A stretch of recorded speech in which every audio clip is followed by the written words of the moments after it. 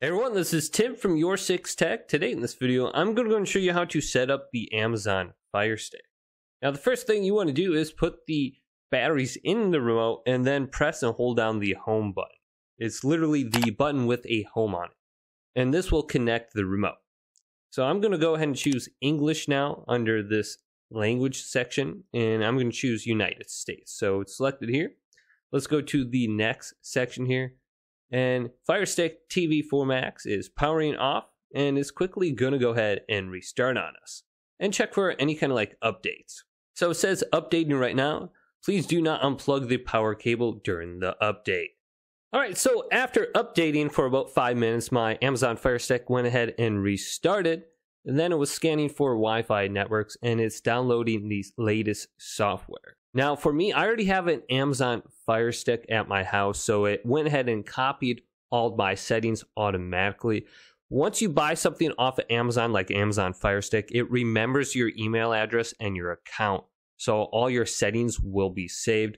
You shouldn't have to sign back in. It's going to be linked to your Amazon account that you bought it with. Okay, so it went ahead and updated and restarted multiple times during this process, and it took me about 15 minutes in total for all the updates. And it finally brought me to the screen where I can go ahead and continue with my account, or I can change my account.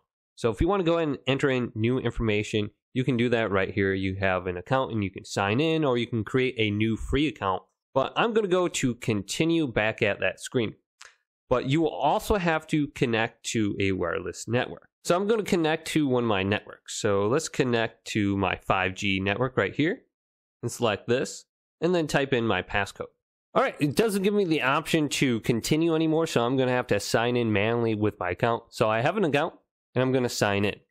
Now I can do it two different ways. I can go to sign in online, or I could scan with a QR code using the photo mode on my phone. So I'm just going to go to amazon.com/code on my web browser here, and then I'm going to copy and paste over a code to automatically sign in. So go to amazon.com/code on a web browser, on your phone, or on the PC. Now just go ahead and copy that code under step 2 on over to your web browser. So it says DTYMCX. Let's go to continue on my computer here. And the registration is now complete. So I'm going to go to continue now. And it says save Wi-Fi passwords to Amazon. So this is why I was able to do the updates automatically as soon as I plugged in my Amazon Fire Stick, because it has the password saved. Restore Fire TV. It looks like you're an existing Fire TV customer. Would you like to restore your Fire TV with your current apps, privacy settings, and parental controls? Let's simply go to restore, because that's a lot easier for me. So I have a couple different Fire Sticks. I have 3 of them total. So I'm just going to choose the latest model here on top. And it's restoring, and it shouldn't take very long. Preparing your remote for setup. Now it's asking you, what type of TV do you have? Now you can choose whatever you want to go ahead and choose, but I have an LG TV and it doesn't have any speakers because it's actually an LG monitor. So I'm going to go ahead and just simply go through this. Now press the volume control button on your remote. And if you hear something, press yes. Now, it looks like my remote is set up and is optimizing my Fire Stick. Now, it's asking you if you want Prime. If you want to, go ahead and pay for it. Otherwise, go to Not Now.